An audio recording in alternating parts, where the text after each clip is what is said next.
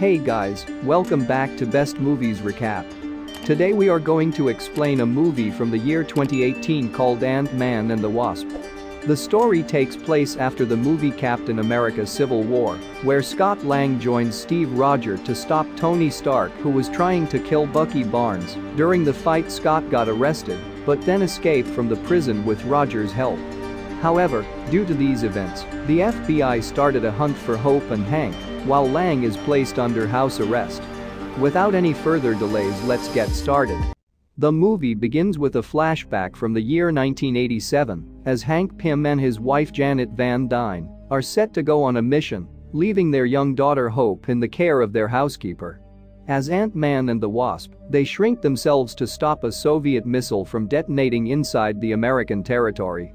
But this size wasn't enough to slip between the steel plates, so Janet went subatomic to drop the missile into the ocean, but she is lost inside the quantum realm, and she was presumed dead. However, after Scott Lang went subatomic and managed to return to normal size, Hank tells Hope that there might be a way to bring back Janet, so he decided to rework his old plans regarding the construction of a quantum tunnel. On the other side, Scott has been under house arrest after violating the Sokovia Accords by working with Captain America. He is spending his day with Cassie, who is visiting him one day every week. Scott has a whole area set up with the help of Luis in his house for them to play in. This area also includes a slide that goes out the door. Unfortunately, Scott's foot breaks through the perimeter, and the FBI pays him a visit. Agent Jimmy Woo leads the inspection to make sure Scott isn't doing anything suspicious. Scott explains the situation to Woo, who questions him about Hank and Hope, as they too are held responsible for breaching the Sokovia Accords because Scott was using their tech, and they are currently on the run from authorities. After that, the FBI leaves, and Cassie goes home with Maggie and Paxton. With only 3 days left under house arrest, Scott does what he can to keep himself occupied. While he was taking a bath, he had a flashback of when he was in the quantum realm. Then he see a dream where he finds himself as Janet playing hide and seek with a young Hope. Terrified, Scott uses a hidden satellite phone to contact Hank. He tells him about the dream he saw and apologizes for his actions, which caused them significant trouble. Later on that day, while Scott was watching TV, he is tranquilized by something flying in the room. He then wakes up to find Hope driving him somewhere in a shrunken van. Scott gets terrified because if the FBI realized that, he will be sentenced to 20 years in jail. But Hope lets him know that she took off his ankle bracelet and put it on a giant ant, which is trained to copy all his daily routine. The two arrive at Hank's lab, where they show Scott that they have created a tunnel to the quantum realm in the hopes of bringing Janet back. Also, it turns out that the initial activation of the tunnel coincides with Scott's vision, and after Scott delineates about seeing Janet's memories, Hank gets assured about Janet being alive inside the quantum realm. Hank and Hope deduce that Scott and Janet are quantumly entangled because of the time he spent in the quantum realm. In order to rescue her, the tunnel needs to remain open for a significant amount of time, which can be accomplished by adding a particular component to the mechanism. So they head to meet with someone who possesses it. Hank shrinks the lab and takes it with him, not realizing that they are being watched by a transparent figure. The three arrive at a restaurant where Hope goes to a black market operative named Sonny Birch to negotiate a deal for the component, while Scott and Hank monitor the situation from outside in the van. Birch knows Hope as Susan, but he has already figured out her identity by the time she arrives. Birch refuses to give up the component that Hope needs because she refuses to work with him. Hope appears to leave, but just as Birch and his goons start to walk out, they are knocked around by Hope in her wasp suit. She fights them in the restaurant's kitchen and manages to grow a salt shaker to knock out one goon, while also running across knives being thrown at her. In the end, Hope grabs the component and leaves. But on her way out, she is attacked by the figure from the earlier scene, a mysterious character like a ghost able to phase through anything. Scott joins Hope as Ant-Man in a new suit to help her, but the ghost escapes, makes his way to the van and steals the lab from Hank. After that, Scott brings Hope and Hank to hide at the ex-con, the security company run by Luis, with Dave and Kurt as his employees. There, they try to come up with a plan to get the lab back. Hank figures that he has to reluctantly seek help from his former S.H.I.E.L.D. colleague and partner in heroics, the Professor Bill Foster, with whom Hank had a falling out years ago. Meanwhile, the ghost, whose real name is Ava, goes to her home and sleeps inside a special chamber to control the phasing. On the other side, Scott, Hope, and Hank go to the University of California to meet with Bill. He argues with his former partner about their differences, which eventually led to them splitting up. Scott then sees Wu and his fellow agents outside, thinking they know he's in there. Before they go, Foster tells them that if they modify the diffraction units on one of their old regulators, they can maybe locate the lab. They thank him and quickly leave before Wu meets with Foster, who tells them he hasn't talked to Pym in years.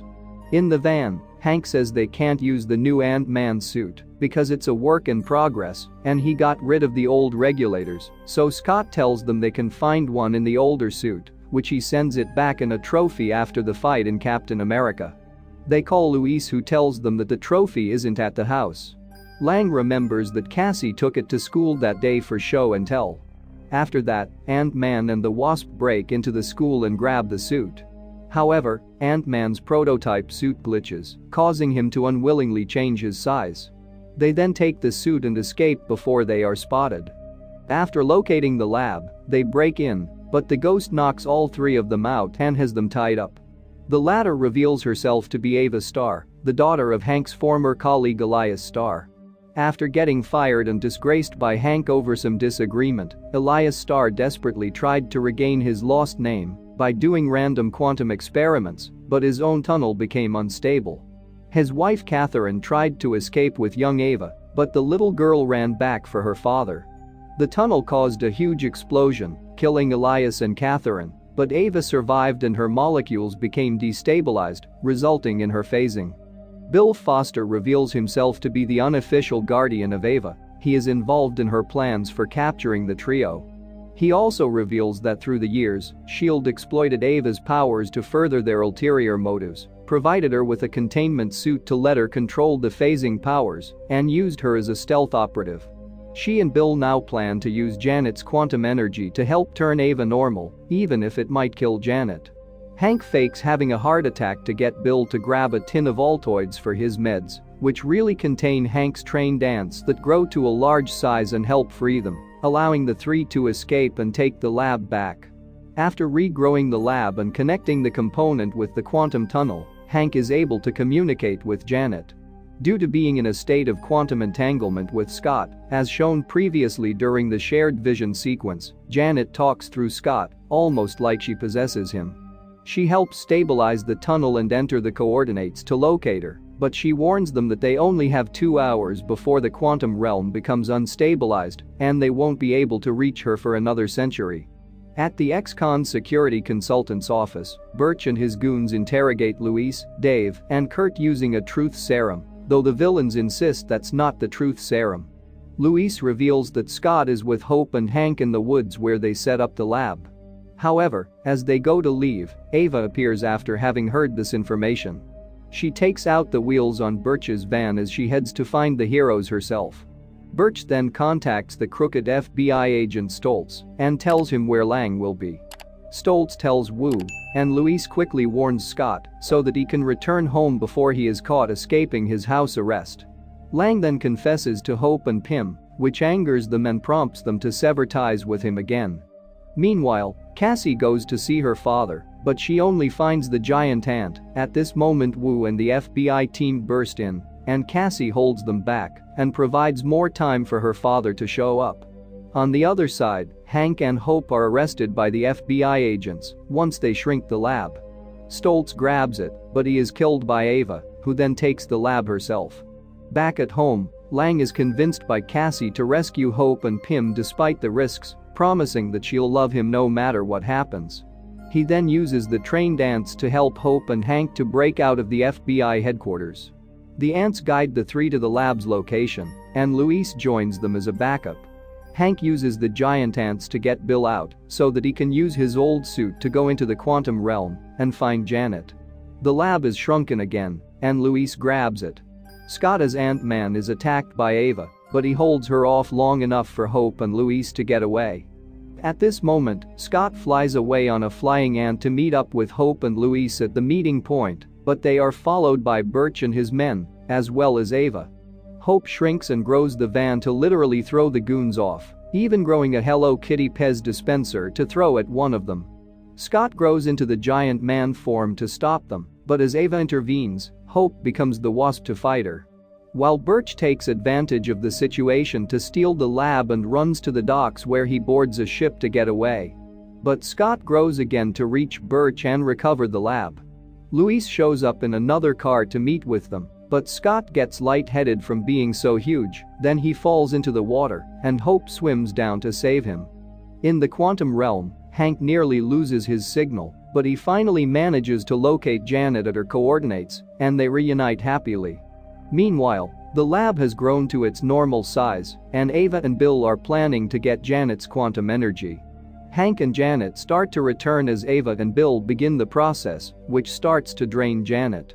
Scott and Hope show up and disable their machine, giving Hank and Janet enough time to come out of the quantum realm. Hope reunites with her mother at last. Janet then sees Ava's problem, and she puts her hands on Ava to stabilize her and stop her phasing. Everyone leaves as the heroes take the lab. Outside, Bill wants to keep protecting Ava, but she tells him they need to split up. However, Bill refuses and takes her with him to start a new life. Outside the lab, Dave and Kurt help Luis incapacitate Birch and his goons before injecting them with truth serum as the cops arrive, leading to their arrest. Jimmy, who saw the giant Scott, goes to arrest him, but he only finds the Ant-Man suit there. He then rushes to the Lang home and finds him there.